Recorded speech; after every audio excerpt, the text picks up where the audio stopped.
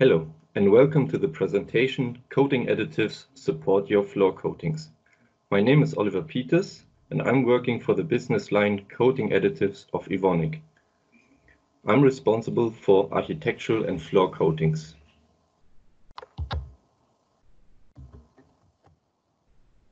As the title already says, the focus of this presentation will be floor coatings and our solutions for this market. As we all know, the floor coatings market can be divided because of different requirements due to the end application. For example, industrial coatings. Here we have typical examples as, for example, the protective and functional applications for warehouses, factories, and they have especially requirements to have high resistance against chemicals or cleaning solutions. Beside that, they need to have a high durability against high wear, traffic and impact, and in some cases, for example, for special end applications, ESD coatings. Beside that, for example, commercial applications, here we see a more decorative part because it's maybe for retail, business or office spaces where you need to have a good resistance against cleaning and disinfection, but also still a good durability for wear and traffic. And for example, car parks. Here we have higher resistance or need higher resistance against chemicals and exposure, for example, UV. In today's presentation, I would like to cover 3 points. Properties of the final application. This can be deforming or derating issues or leveling problems, but it can also be coloristic effects, like for example, pigment flotation. The second point is process optimization. Here we are talking on the one hand about the right dispersing agent to get the proper stability and color development, and on the other hand about formulations which are meant to enable a fast return to service after application, like for example polyaspartic coatings. My last point will be sensitive end applications. In this case, we are talking about anti-static floor coatings or ESD coatings for special purposes. I would like to begin with derating and compatibility issues. A good example of this are epoxy clear coats, especially with increasing film thickness. Our recommendation for this kind of application is Tego RX 922. This is a 100% defoamer concentrate based on derating polymers. And due to the fact that RX 922 is free of any silicon, it provides a very, very good compatibility. This you can see, for example, in this picture on the left side. Here we incorporated the derators into the hardener, the resin of an epoxy clear coat. We added the hardener and poured the system into a lid of metal cans. And here you see the comparison of Tego RX 922 to a conventional deaerator. But beside the compatibility, the RX 922 also provides a very, very strong deaerating effect. Here we have a comparison of 3 different deaerators. The gray column shows the deaerating efficiency, so higher value means better deaeration, and the deep purple one shows the clarity or compatibility. So, as I already said, the Tego RX 922 is our highlight for especially clear coats if it's epoxy or polyurethane. The next slide shows the performance of the right surface control additive. Therefore, I would like to draw your attention to the left side, the left picture on this chart. Here we have a blank sample of a solvent-free epoxy floor coating. It's pigmented and without any defoamer or deaerator. As you see, we have a lot of microfoam and pinhole problems. When you choose a deaerator, as you know, deaerators have to be in some kind incompatible to improve the deaeration. So these deaerators can cause film problems like leveling problems or craters due to the incompatibility. So sometimes the right deaerator is not the most compatible one. But therefore, we offer surface control additives like our Tegoglide 450, which is a recoatable slip and flow agent with 100% active matter. And this provides a better leveling of the final film, which then shows these mirror-like finish of a coating. This chart compares two different dispersing agents with a focus on color strength. To compare dispersing agents, we add them to the direct grind and pour a part of the formulation after we added the hardener into a lid of metal cans. In comparison, we also added 3 different kinds of pigments. We used an iron oxide red, organic blue, and a carbon black to cover 3 different chemistries of pigments. By adding these and pouring it into the lid of a metal can, you can see the difference in color strength. Without any dispersant, we have quite a good color strength. It's nothing fancy, but it's good.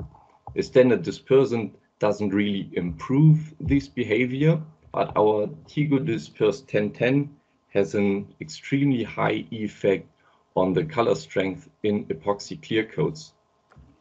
It's a high molecular weight polymer, and it's been developed for low polarity solvents, but we figured out that it works very, very well in epoxy floor coatings to improve the color strength for really rich and strong colors.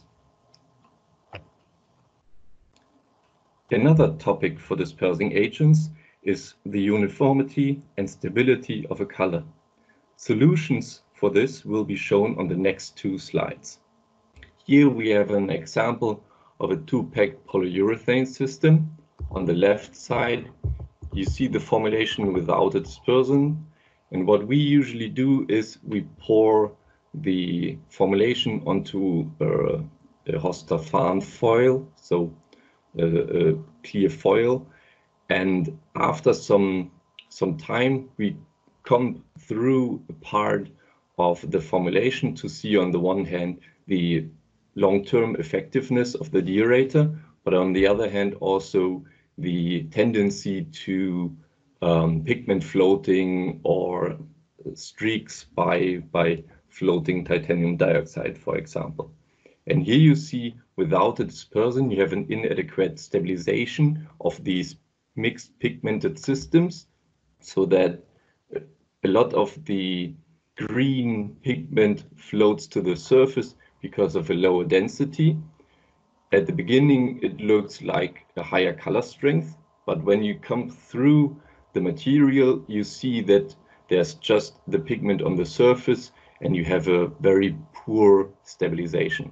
By using Tegodisperse 670, which is a solution of the high molecular weight polymer, you can adjust the stability so that you have a very nice leveling due to the Newtonian flow behavior of the 670, but on the other hand, a very good stability of mixed pigmented systems. In comparison to the previous slide, this slide shows pigment floating of the titanium dioxide due to the application method. We see here a solvent-free epoxy base coat, and when you think about an applicator who's coating an entire hall floor, you have a big hall, and usually he starts to produce one part of the coating, he applies it onto the floor, and then he has to produce a second batch to apply it, and then the old and the new material meet each other at some part of the floor because of the reaction. The old part has already a higher viscosity and the new part is lower in viscosity. And when the applicator applies it, the old and the new part get mixed. And this is what we also test by combing through our material. So after some reaction time, we comb through the part which is already reacted. And we see here that if you have a bad stabilization of the mixed pigmented system, the titanium dioxide goes to the surface after combing through your material. And this shows a bad stabilization of your pigments. Whereas the Tigo Disperse 652 provides a really good compatibilization, especially by using inorganic pigments together with fillers and carbon blacks. And beside the improvement of the pigment floating, the 652 gives also pseudoplastic behavior during storage, which improves the stabilization of your system over time. Now I would like to draw your attention to the topic fast return to service, with a special focus on polyaspartic coatings. We all know that polyaspartic coatings have a very fast curing system, so it requires a very strong and rapid deaerator. It's not that easy to deaerate polyaspartics in comparison to solvent-free or solvent-borne epoxy coatings, for example. Here you see how we compare deaerators in solvent-free polyaspartic clear coat. It has been applied by a roller. And so the gray column shows the deaeration. Higher value means better deaeration, and the deep purple one shows the compatibility.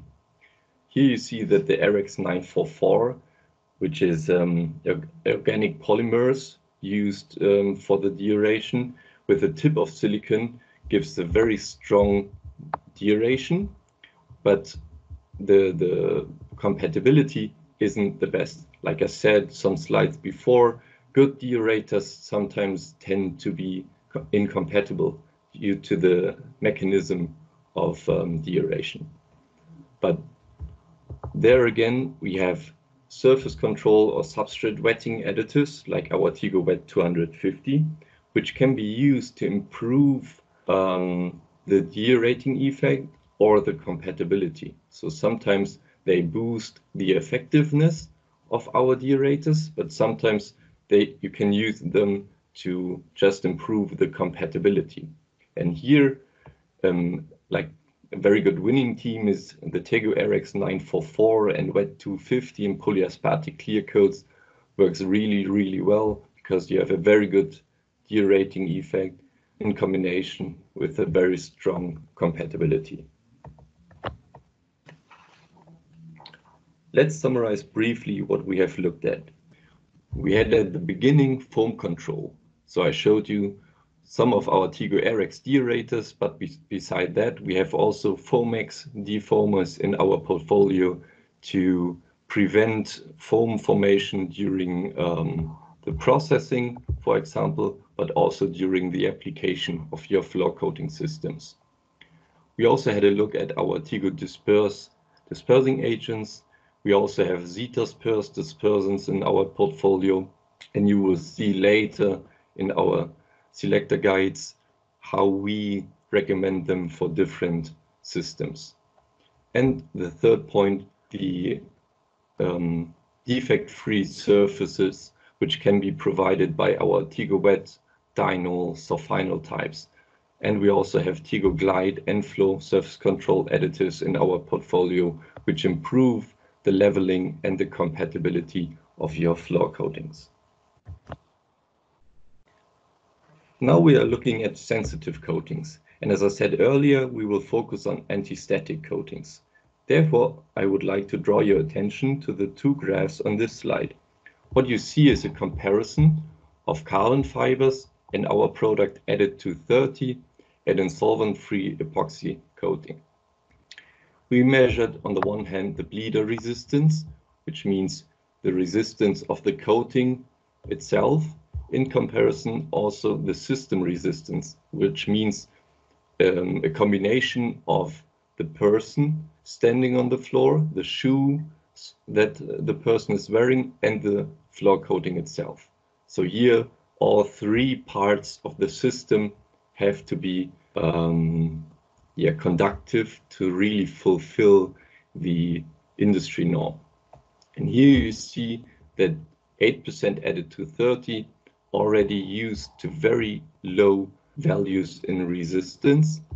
And this is measured in 2 different humidities. So especially at lower humidities, usually the system resistance and the bleeder resistance can increase due to the lower humidity in the air. Our added to 30 is a formulation of solid salts and quaternary nitrogen compounds developed to increase the conductivity in waterborne, solvent-borne, and solvent-free formulations without influencing the decorative effect, because that's the second point for the added to 30. In comparison to carbon fibers, the added to 30 doesn't have any influence on the color of your coating. Carbon fibers, as you know, always influence your coating by the color. You will always see them, but they also have a high influence on your viscosity. So using carbon fibers increases the viscosity. And carbon fibers can lead to conductivity gaps because they are not always well distributed in your system, so that they lead to a lower conductivity at some spots. This is something that won't happen with the added 230. I would like to move on to the last part of my presentation, our technical product selector guides. Here you see a screenshot of our newest tools to give you a better understanding of our solutions for the flooring market. These selector guides are separated or separated by system. We have 100% solids, waterborne, solvent-borne systems, and then by effects. So from wetting and dispersing to grind aids and compatibilizers, we have different effects for this kind of application.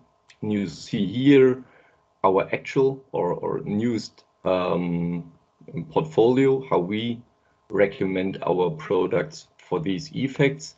But if you want to have updated news, you can look at coatingadditives.com under markets and flooring. You will find always the newest version of our selector guides.